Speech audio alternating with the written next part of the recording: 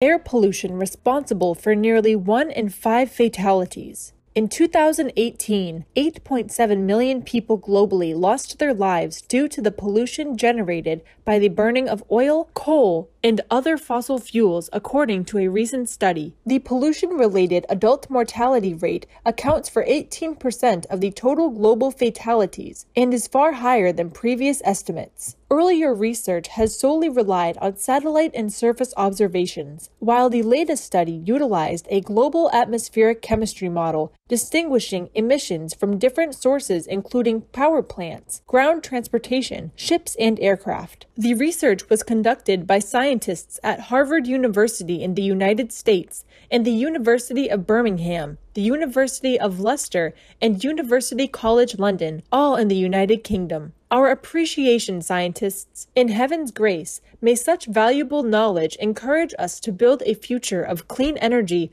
fostering health and well-being for all.